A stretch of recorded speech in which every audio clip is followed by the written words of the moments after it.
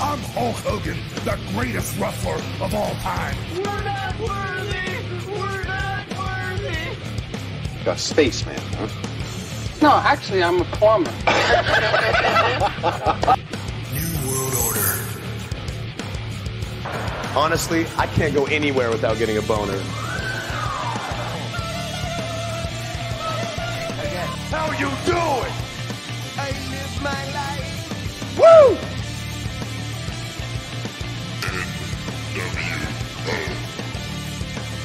The Rock says, Sweet baby Jesus in the office. Hey, what's up, everyone? Welcome to Wrestle Rock Podcast. I'm your host, Nostradaben, and I will host this episode with my partner, Johnny D. Hey, how's it going, my friend? Fine, Today? fine, and you? Yes, I'm going super great. And you what? Third generation wrestler, if I remember. Yes, we have a special guest today. He is third or fourth generation. I mean, Fourth. third. I think third. He is a proud member of the famous Anoa'i family, the son of Samu and the grandson of Afa. He is also cousin with many wrestling talent as Rikiski, Tonga Kid, Umaga, Roman Reigns, and The Rock and Nia Jax, name it. So he is a former MLW wrestling tag team champion and a Pro Wrestling Noah superstars. Give it up for Lance Anoa'i. How's you going today, my friend? Hey, I'm doing great, man. How about you guys? Thank you for yes, having we me. are. Yes, Hi, very good. yes, we are going super great, and we know that you are very busy and you're traveling all around the world. So this is awesome that you can accept our invitation for this short interview. So go on, my friend, for the first question. Yeah, we're not sure, but it's a 3 or 4 generation. I'm actually a third generation. Okay, third generation. generation. I Some was people right. do Okay. consider me a fourth because they count High Chief Peter Maivia, but I am Okay. technically third. Okay. All right, all right. So there's only, in my whole family, there's only 2 third generation wrestlers. And it's Okay. myself and The Rock. Okay. Okay. Okay. Nice. And beside professional wrestling, what is your favorite sports? So besides wrestling, mainly my sports are right now as an adult, I play softball. Nice. And all growing up, baseball. So before wrestling, baseball was my life. All right. So that's all right. that's what mainly got me into softball. You know, playing baseball for 15 plus years as a Wow. kid and just growing up. And then just as an adult, I couldn't keep up anymore. So just got into slow pitch softball. Perfect. And we don't forget you for your request. Oh, Of About no course. private, and we will write an article about you and your family. And if you can provide me the link for because Mr. Anoa'i find a couples of found for his softball team. So Yeah. he will provide us the link for if you want to deposit a couples and support this the softball team. So that will be very great. So sorry, Yeah, it man. would be much appreciated. We travel. We're a traveling softball team. We travel Pennsylvania through New Wow. York, Jersey, Florida. We're in. Right now, we're working on going to Las Vegas. Oh, so yeah, nice. we're just we're a traveling team. So once travels, man, you know things get expensive. I imagine. So go ahead, my friend. yeah, of course. You were trained at the Samoa Wrestling Training Center by your dad, Samu, and your grandpa, Afa Senior. During your wrestling training, do you think they spared you, or did they give you a hard time?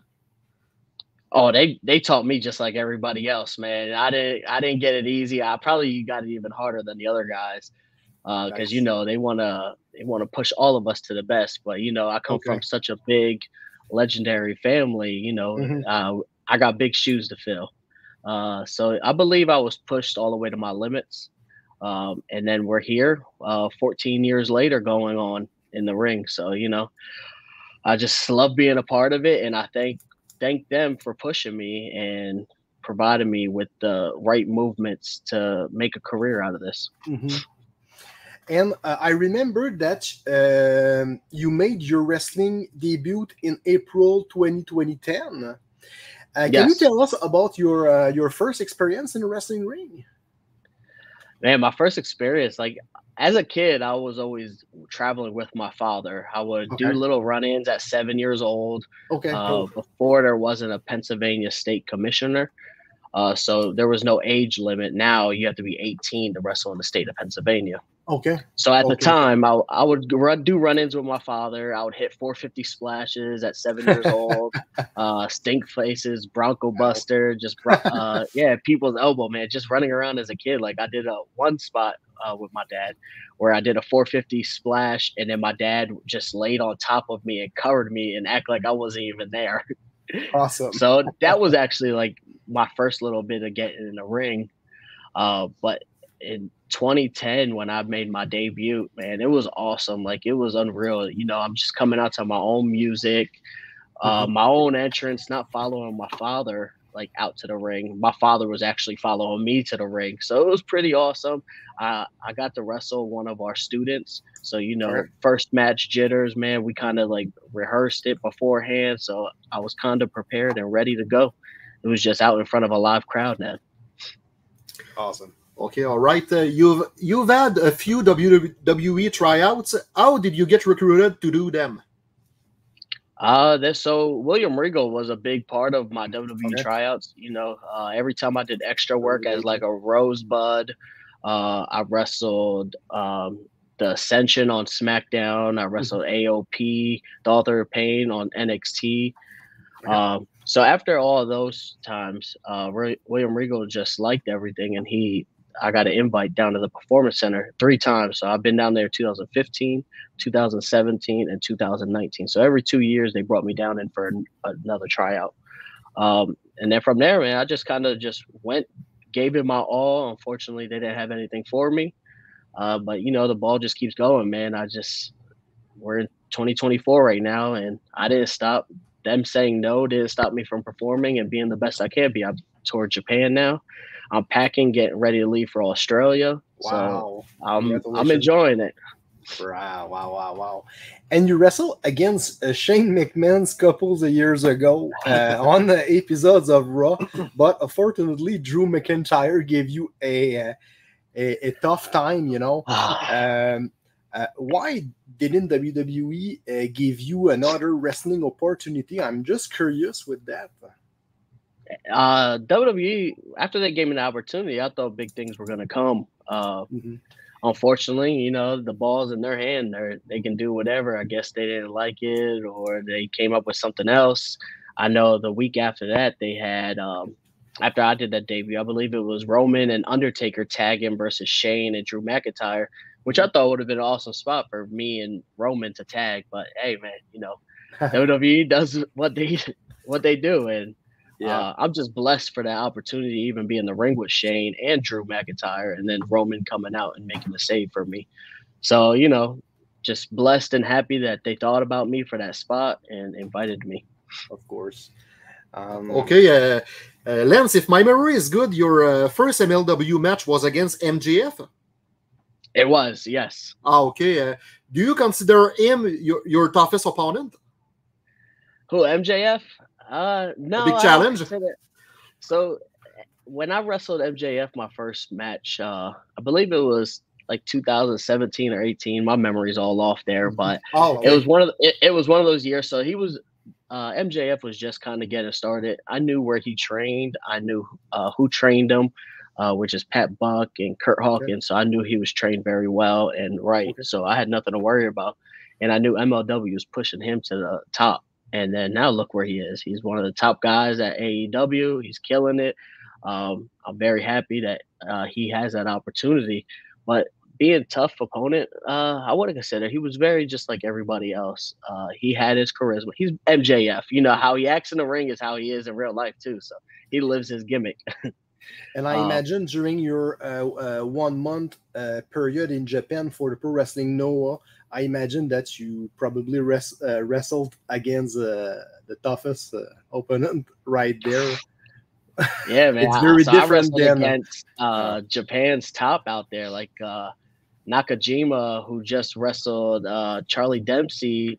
I wrestled him a few times. Man, them kicks are just brutal. Go Shiozaki, he has probably one of the hardest chops. My chest was all shit. purple, man. So I wrestled the strong style. But, you know, we give it right back, and it's all love at the end of the day.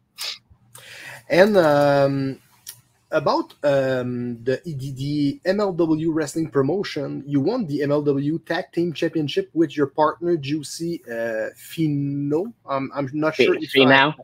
Finau. Do you consider this accomplishment one of the biggest accomplishments of your wrestling career?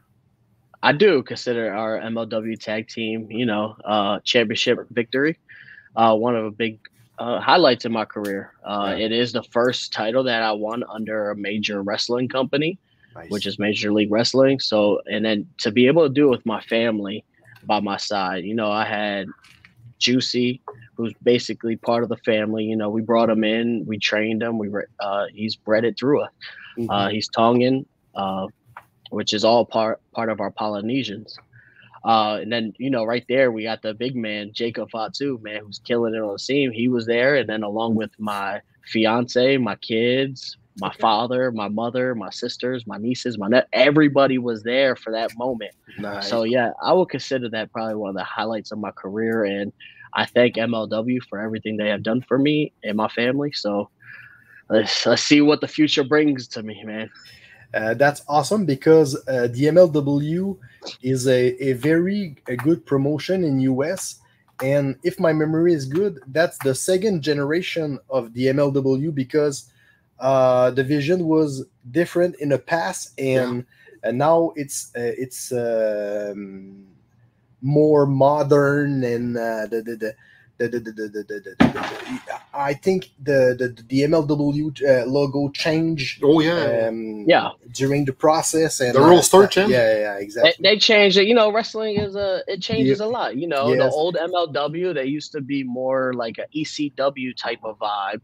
Exactly. Like back in the day. That's when my dad wrestled there. My uncle Maga wrestled there. Okay. You had Low Key, Steve Carino, the SATs, like everybody, Brian Daniels, everybody wrestled there, and it was just such huge stepping stone for everybody. Like they had TV deals. Now it's just getting even bigger.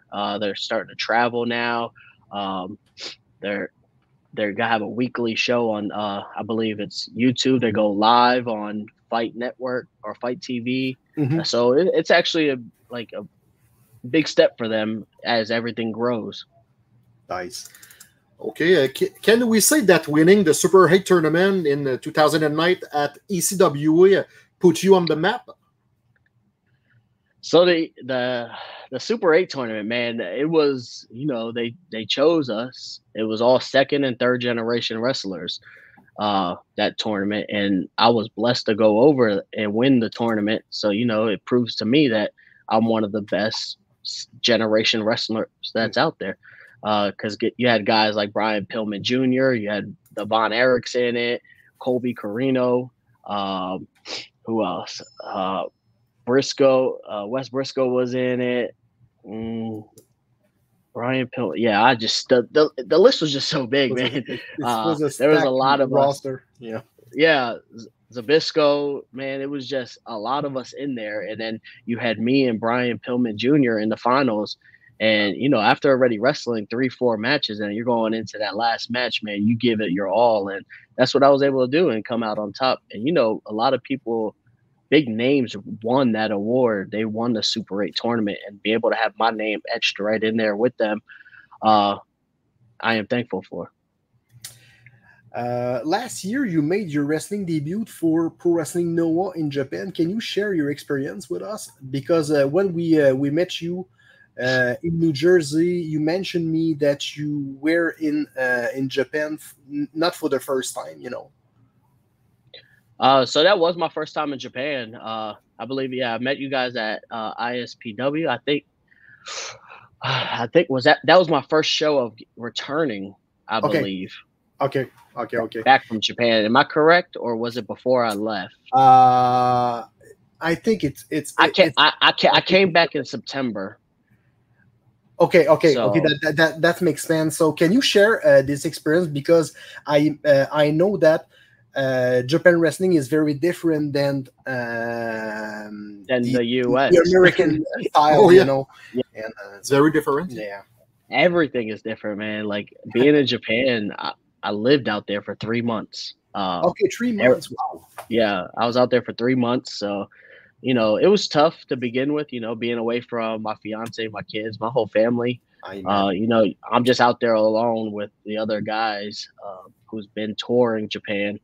And it was tough for me in the beginning, but as time goes on, man, shows start getting busier, and then we were wrestling every week. Just time started flying, and the hardest part was the last week. You're just ready to go home and see everybody, and it just took the longest. But man, wrestling that strong style. At first, it was a little different, but after spending time out there, you get used to it. Training with the guys, so I think now I came back with a little stronger style of wrestling. I brought back with me, which I love, and I think I'll hold with me for a long time, and I can't wait to go back and wrestle some of the greatest talents out there. Nice. Okay, did you watch the Royal Rumble? Last week? Yeah. So Okay. Royal Rumble is my favorite pay-per-view. I don't miss that. Okay, so we would like to hear from you about the men's Royal Rumble 2024 this past weekend and the segment involving your two cousins, Jay and Jimmy Usos. What is your reaction and opinion about that? Man, right in the beginning, man, you just start right off with Jimmy and Jay, man. The chemistry just between them two. They were born together. They wrestled their whole career with each other, so they know one another. And just to have them two start, man, I would like to see a full match with them two, just to see how it goes. Which I think they could main event WrestleMania if you really want to. They could go anywhere. The sky's the limit for them two. And then at the end of it, the man came out on top once again for back-to-back winners, man. But I'm sorry, Cody Rhodes, but no story is getting finished. It's gonna it's gonna look just like it did last year, man. Awesome. And I'll give you names in a few words. Tell me something about him, right? Jacob Fatu. Man, a monster. Man, he's right now he's killing the independent scene. Who knows where he's going next?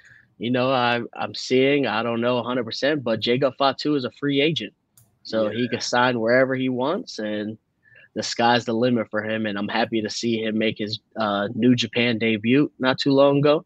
I see he had over 500,000 views on his footage. So, man, I hope for the best for him and his 7 kids.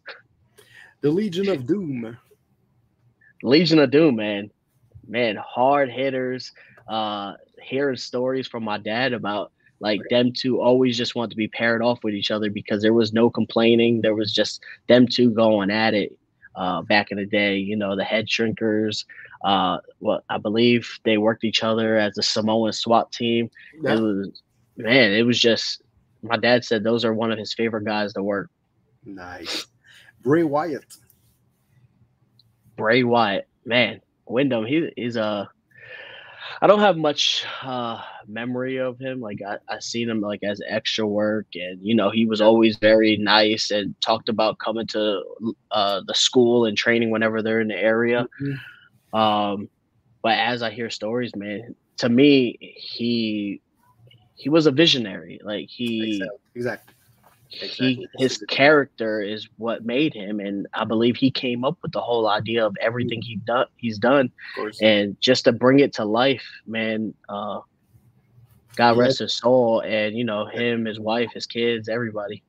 Yeah, he had good vision, good idea, innovator. Yes, innovator. Yeah. Samu, your dad. Samu, man, that to me. That's my hero, man. Nice. I look up to him my whole life, my whole career.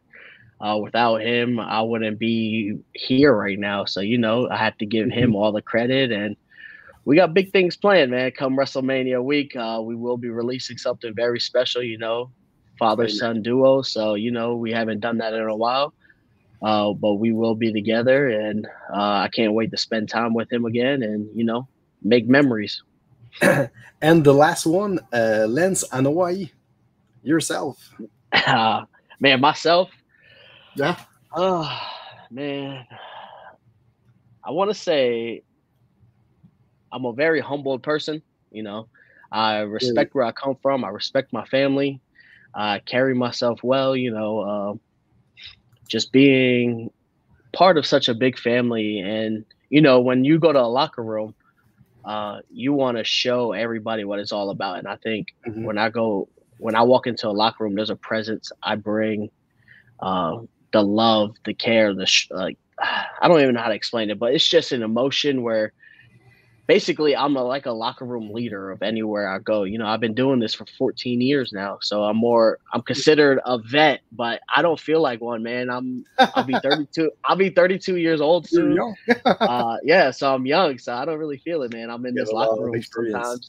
I'm in the locker room and sharing a ring with like these 20-year-olds, and I feel old, but then I feel young at the same time. So I just feel, I'm very humbled of where I come from and how I carry myself.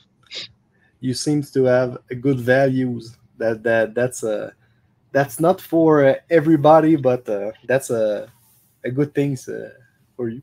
Well, for ending, thank you so much for this 20 minutes interview. And as usual, no worries. Partner, Benoit, aka Nostradamus Ben, it's all about the French prophet. And we will try to predict the future of our guests. Go ahead, my friend. Yeah, first of all, Lance, thank you so much for the interview. It was huge, amazing. It was a pleasure. No, thank you. Okay. I predict to you and your family, of course, a movie about Anoa'i family. Yes, man. Like the Von Erich and like the Von Erichs, yes. And I hear that they're talking about possibly doing a Guerrero one. So you know, we're kind of missing the Anoa'is, man. I think we definitely need I don't even think a movie is good enough. I think we need a whole TV series with a lot of series going on, because if you do one movie, you might as well make a few of them right away. And why not a WWE tryout? Oh, maybe in the future. Yes. You know, like I said, I'm a free agent. The sky's the limit. Hopefully, you know, a big company will give me the opportunity, like WWE, New Japan, AEW, even TNA, man. TNA is on such a rise right now, and I'll take any opportunity I get, and I'm ready to go and kill it. Wrestling world is very healthy, so that's good for every wrestling talent currently. So we push this in the universe, you know. Thank you so much for the interview. It was we are very grateful that you can accept our invitation for sure. Of course. Thank you guys so much for having me. Glad we were able to get this through and make it all happen, man. All right. Take care, my friend. Goodbye. Yep. Thank you, man.